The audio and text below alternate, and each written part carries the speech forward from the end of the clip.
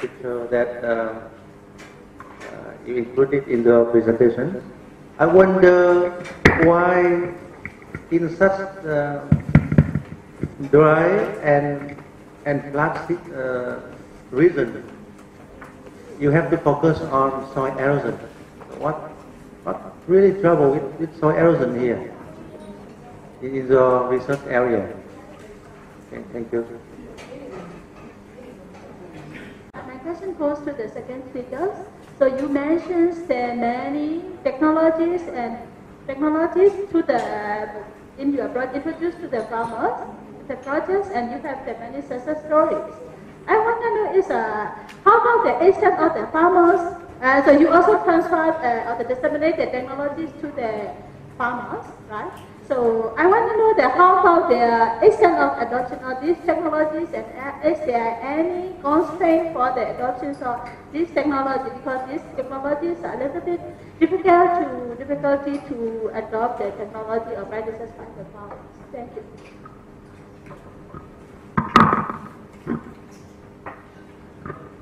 Yes, regarding to the soil conservation, because in that drying zone, soil erosion, that is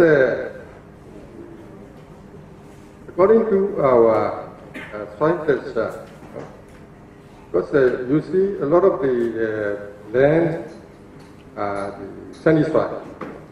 Also, the landscape is 0 to 5 to 8 to 10 degrees slope percent.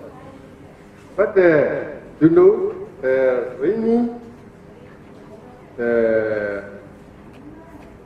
condition, rainy pattern in the drying zone is not a slow raining.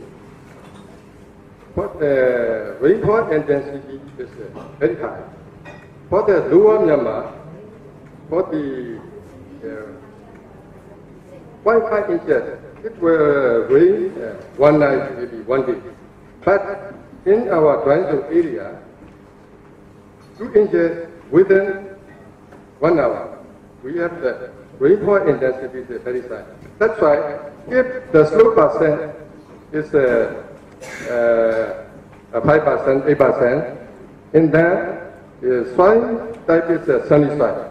So easily eroded to the downstream side. That's why, as you see in the my slide, we have a lot of the garlic formation in our drying zone area. But in our drying zone area, we have undulated land in a flat. Because in the undulated land, we have sapa, the farmer has sapa severely eroded in this area.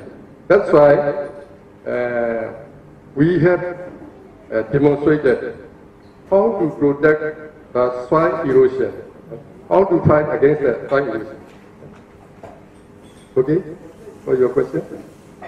Another question is what constraint to the dissemination of the soil conservation technology, adaptation.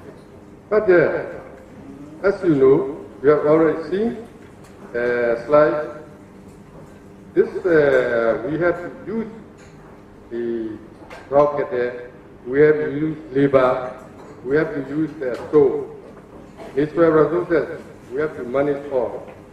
So it's very difficult to disseminate this technology.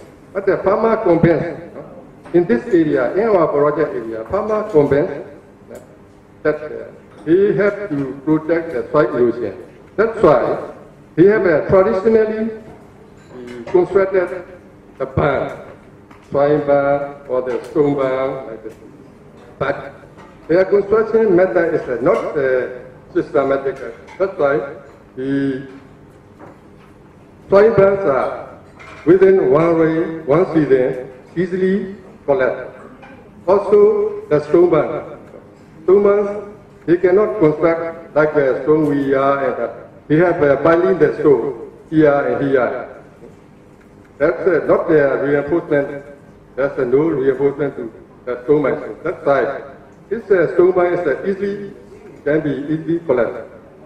So, as we implemented this technology, we have to show our systematic technology to the farmer in the eroded area, how to protect and then construct a barn like this. This is the demonstration area. But some farmers, they have take this technology because we invite other farmers from the neighboring villages, and then we show them, and then they convince there's the right technology, and then they adopt it. But they cannot do to cover all their plan because it is costly. Costly. You know, 1 acre of land, if you treat it with the different structure of the stone bar, soil bar, and sediment storage bar, if you put the different structure, it will cost say about $100. That's the lesson. This is a maximum. But the farmer cannot afford it. So that now we are gradually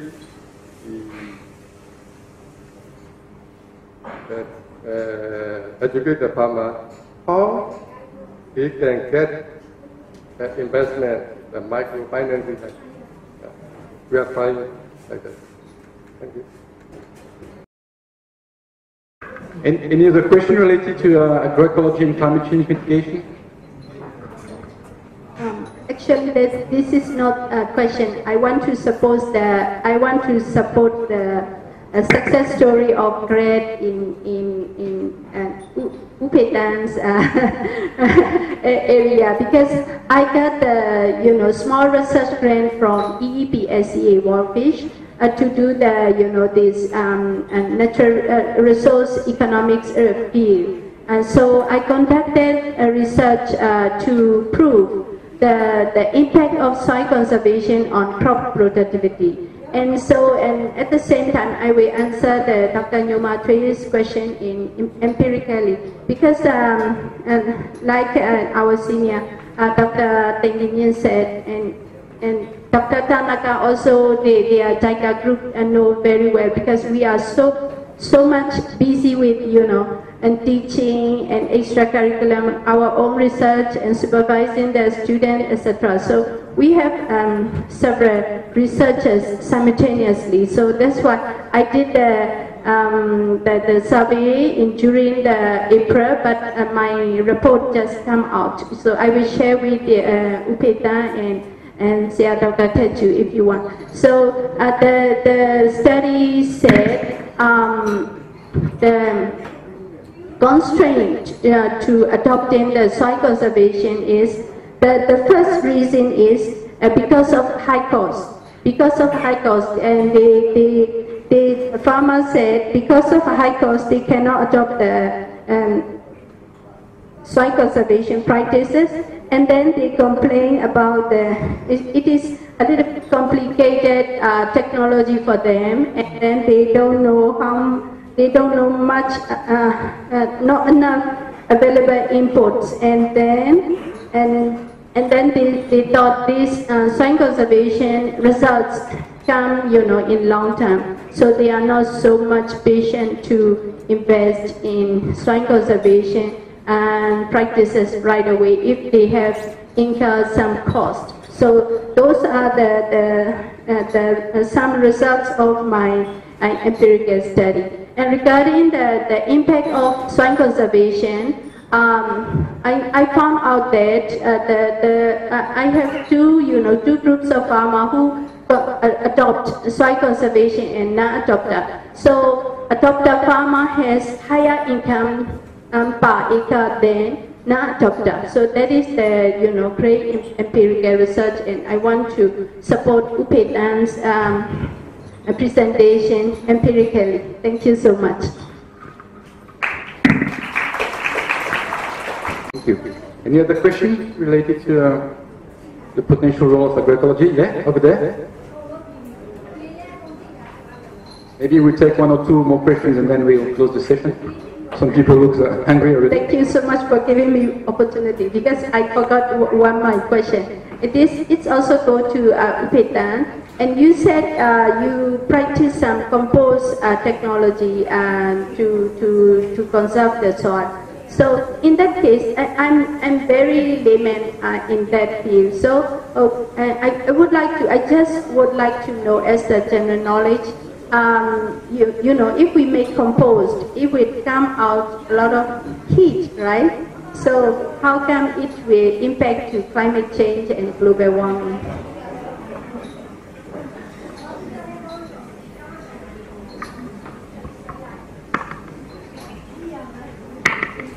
Yes, we are implementing the green manure also, like the tree fodder also, like compost also. Compost, when we prepare the compost, this and then apply in the field. That's you see, the absorb, protect the evaporation and then absorb the soil moisture around the root zone. So whenever we use the compost, we cannot focus all the field. Mostly we use in the limestone of the pigeon bee and the sesame. We use compost and sesame together. We grow the sesame with the compost. So one of the farmer, what he said is this resist to the drought.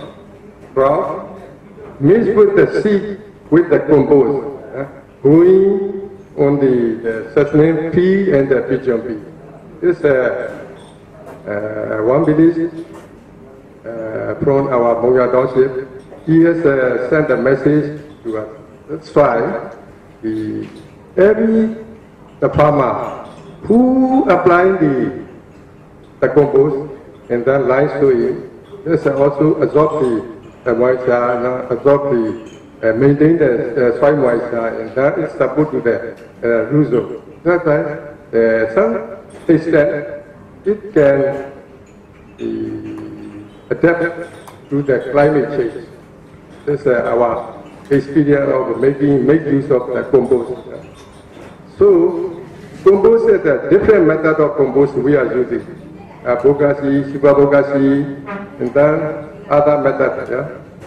Leaf manure we use. Leaf manure means neem leaf and other leaves. We mix with the counter and then we use on the lima bean and like that. Okay.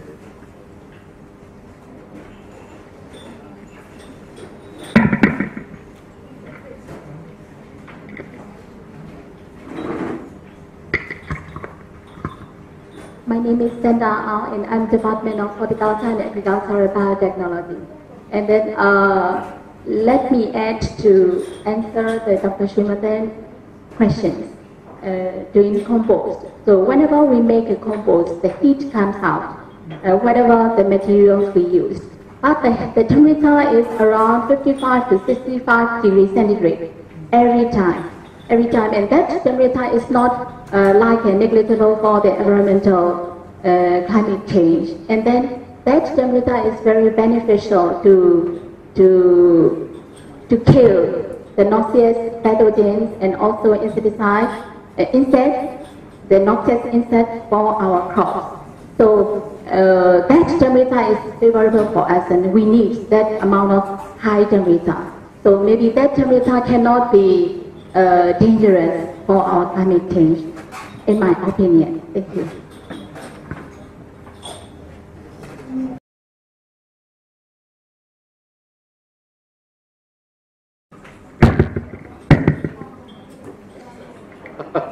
I also have a question for you, Mr. Lupetan, regarding this dry area. So I was wondering if you tried things related to residue management. We know that in dry areas, small amount of residue, less than 3 tons per hectare, can have a tremendous effect on runoff and soil erosion.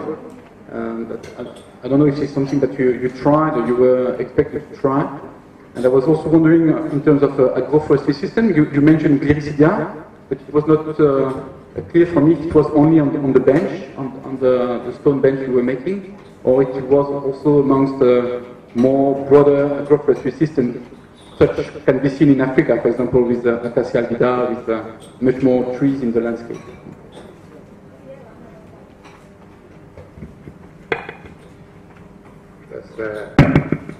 Thank you for your comment.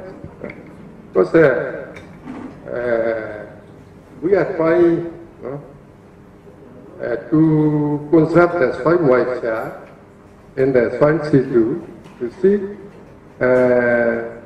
one of the presentation in the slide, the conservation agriculture. But we are trying to grow the cover crop like muguna and then the horse crab. But muguna is we don't have not too much success because if we grow the muguna and then if we grow the other crop, the muguna temperate is climbing our food crop and then kill. That's why we ship this activity not for the cover crop. This seed production for the muguna and then farmer sell out to the private sector. Another thing is the horse crab. Horse crab. Horse crab.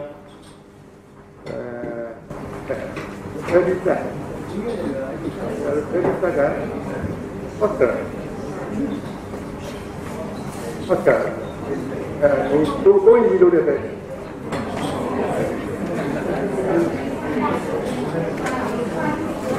No, not finding. Going below the bed.